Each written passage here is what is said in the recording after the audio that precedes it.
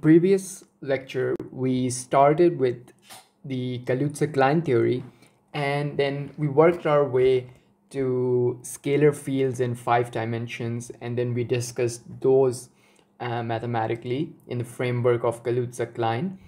Today, let's move on to gauge field in 5 dimensions, and this is somewhat a bit more complicated instance of a gauge field and of any field in 5 dimensions.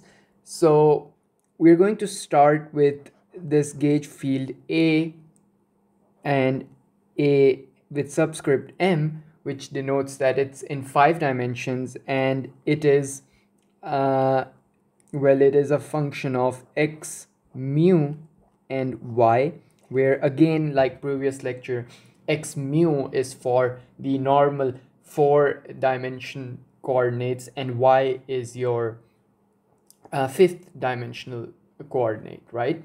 So this thing is equal to what I'm doing is I'm going to simply carry out the Fourier decomposition, which we did in the previous lecture as well, and it will give you 1 over under the root 2 pi r times summation over all n levels, so of a m n time, which is a function of x, mu, and the 5th dimension goes into this exponential, so you have iota n over r times y, where r is the compactification radius of S1 circle and y is just your extra dimensional coordinate. Now, one more thing is that the derivative across the extra dimension, which is partial 5, will be replaced with this thing, iota n over r. This happens under the Fourier decomposition, right? And now we know that the action in for the gauge field is something like, well, it is the integral d4x of, where the Lagrangian is -1 for f mu nu f mu nu, right? So this is in your normal regular 4D physics. But what happens in a 5-dimensional space? Because if you remember last time I said this, that our M is M4 cross S1, where this M is your for 5D, right? And this one is 4 dimensions, and your 5th dimension is on this circle S1. So I can rewrite my action in 5 dimensions as d for x, and the 5th dimension is y, so we have dy, and the Lagrangian is now -1 over 4 f. Now we'll have m and n, where this n is also it's just like this, n is also n4 cross s1, right? So you'll have mn and you'll have fmn, and this is your action in 5-dimension physics, right? Okay, so now the next step is, if you remember from electrodynamics, we know that this f mu nu can be written as partial mu a nu minus partial nu a mu, right? So this is your f mu nu, right? The electromagnetic field strength tensor. Now what I'm going to do is I'm going to write this action separate it out in 4 dimensions, and I'm going to keep the 5th dimension separated from it. So what I mean is, let me write it down. We'll have S is equal to integral d4x dy and a minus 1 over 4. Now the 4th dimensions we'll have in mu nu, right? So mu and nu runs in 4 dimensions. Then you'll have plus, now we'll have plus 1 by 2, and what I'm going to do is I'm going to this 5th dimension part of this fmn, I'm going to write it in terms of these things, right? The reason for that is simply because our derivative along the 5th dimension is replaced by this thing under Fourier decomposition, and so once I write it in terms of this, I can replace this partial 5 with this term over here, right? So let's do that. We'll have plus 1 by 2 partial mu a5, and we'll have minus partial 5 a mu times, we have 2 of these fmn, so now let's write it. The contravariant form would be partial mu a5 minus partial 5 a mu, right? And this is now your action. Now what I'll do is I'm going to do this replacement of these partial mu, not partial mu, this partial 5, right? So the covariant derivative along the 5th dimension. So let's rewrite this thing as the integral d4x. Now let's write first, I'm going to write the this thing over here, d4x. You'll have sum over n of this 4-dimensional Lagrangian. So you'll have minus 1 over 4 f mu nu minus n f n mu nu, right? And then you'll have plus 1 by 2 partial mu a 5 minus n plus, now let's replace this 5th dimensional derivative, iota n over r a mu,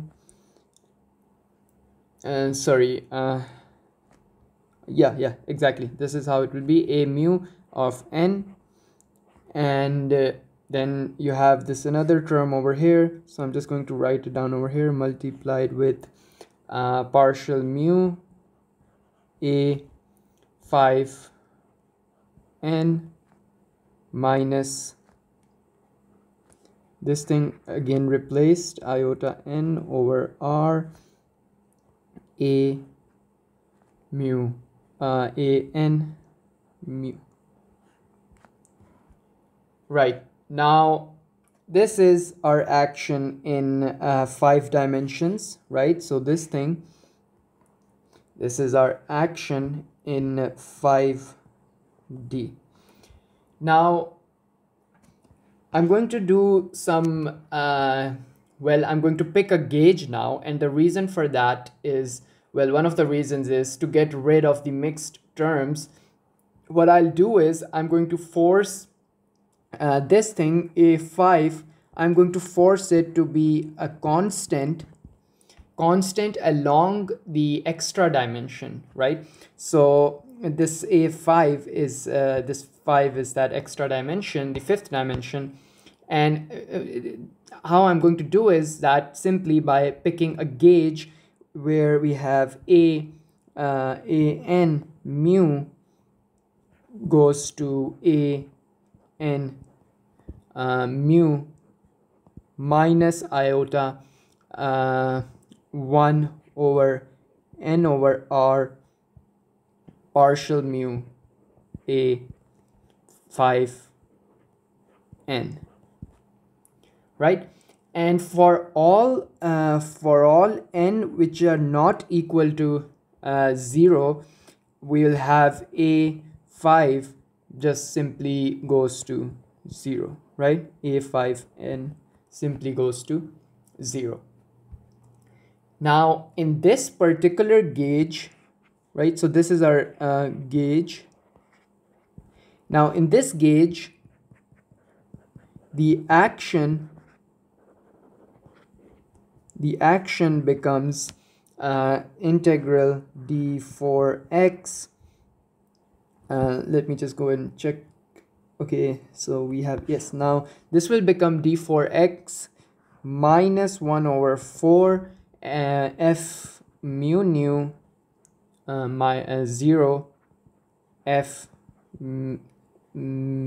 0 mu nu,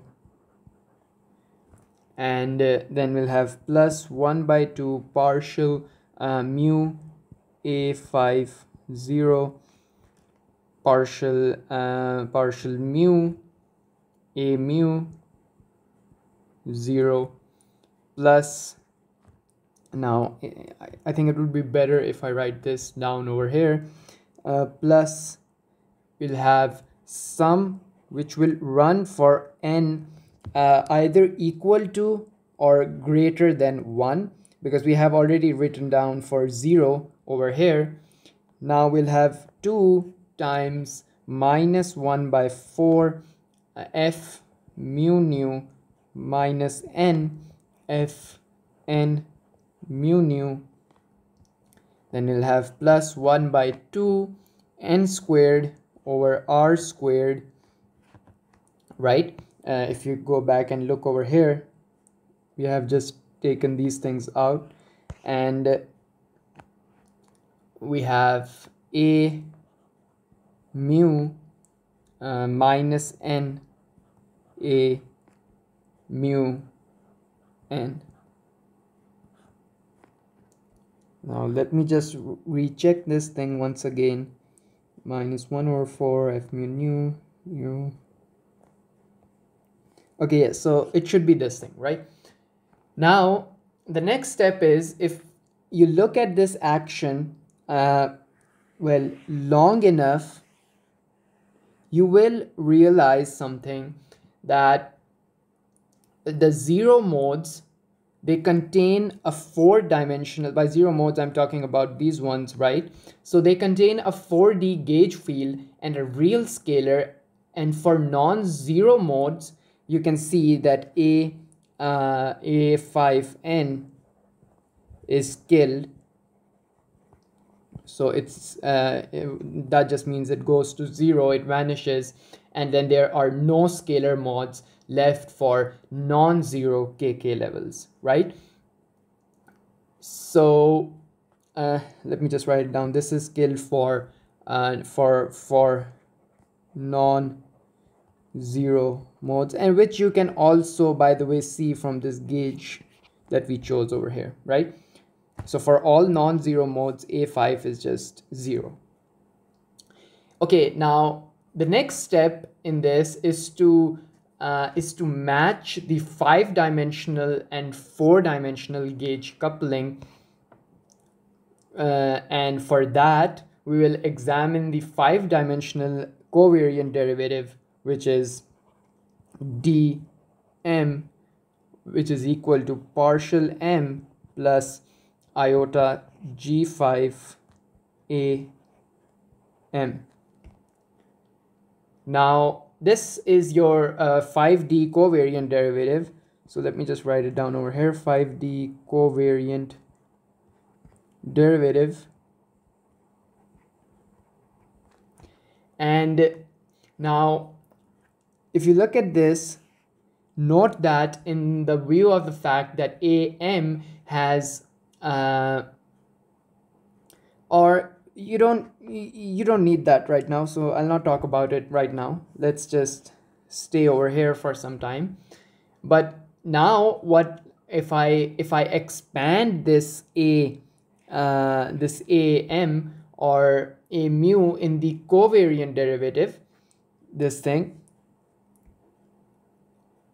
if I expand it into its kk levels, which is by the Fourier decomposition, by the method of Fourier decomposition, I can write this d mu as partial mu plus iota g5 a mu. Now just expanding this thing, I can write this as partial mu plus iota g5 of 1 over 2 pi r, which will have under the root a mu 0 plus so on, right? You remember that there over here we also have, when we do the Fourier decomposition, we have summation where n runs from 0 to infinity, right? If you I don't know if I have the Fourier decomposition written, but for this we have, for this am we have this thing, right? So we have this sum, and so we can write it in terms of sum over here as well. But anyways, you have plus so on, right? You get the point. But the thing that you see from this expression over here is that the four-dimensional gauge coupling, you can see that it just reads g5 over under the root 2 pi r, right? You can get it from this one. This is your four-dimensional gauge coupling, because this mu is for 4D physics, right? Also note that the 5-dimensional or even higher dimensional gauge coupling has a negative mass dimension, which just implies that the theory is non-renormalizable, as it becomes rigorously interacting at the energy scale of, well, it is approximately 1 over g5 squared, right?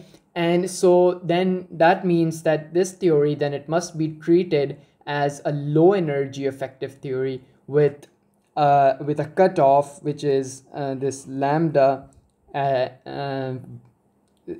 should be somewhat of 4 pi over g5, right? And you also, I think you have a squared over here, right?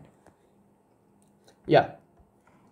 So anyways, in the general run of things, if we were to start with a 4 plus n dimensional gauge theory, with n dimensions being compactified on a torus, then the non-zero modes are bound to contain a 4-dimensional gauge field along with n adjoint scalars, which you also saw in this thing, that the zero modes contain the 4-dimensional gauge field, and the other one and all non-zero kk levels will have a 4-dimensional massive vector field and n-1 adjoint scalars.